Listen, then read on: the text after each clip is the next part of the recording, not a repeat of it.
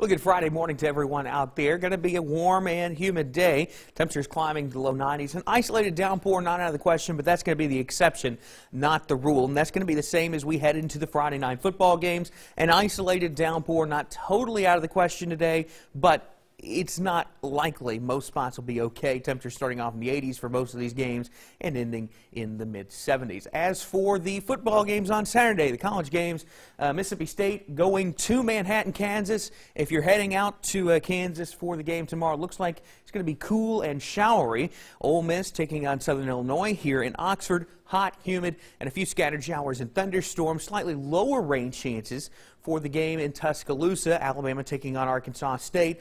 Temperatures starting off in the 90s, dropping down into the mid-80s, so it's going to be a hot and humid one there with an isolated shower or storm possible at some point during the game. As we go through the next 7 days, here's what you can expect.